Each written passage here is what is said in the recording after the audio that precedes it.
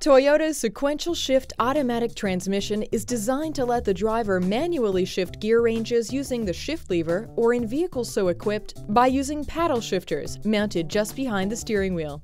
This feature gives the driver a sense of manual control while maintaining all the convenience of an automatic. Rather than manually selecting individual gears, the sequential shift transmission allows the driver to select gear ranges, limiting the highest gear normally accessible within each range.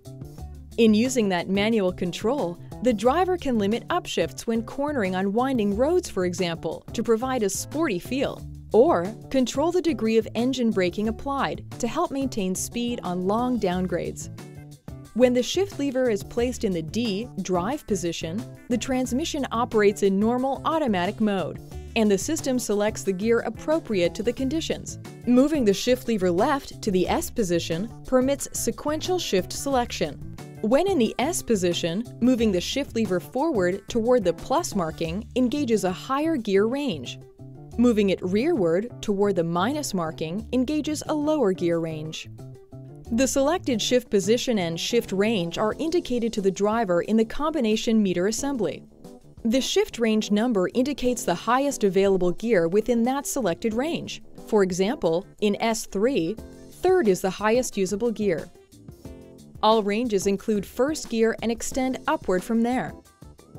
Shift range 4 or 5 is the normal default selection when shifting from drive to the S position.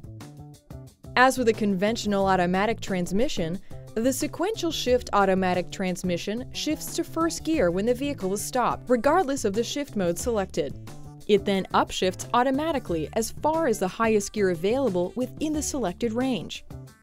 If the vehicle is being driven too fast to downshift safely, shifting to a lower range will not be permitted, and a buzzer will sound to alert the driver if an attempt is made.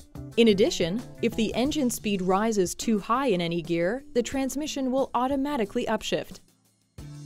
In vehicles with steering wheel-mounted paddle shifters, pulling back on the paddles marked plus and minus performs the same functions as moving the shift lever to the plus or minus positions.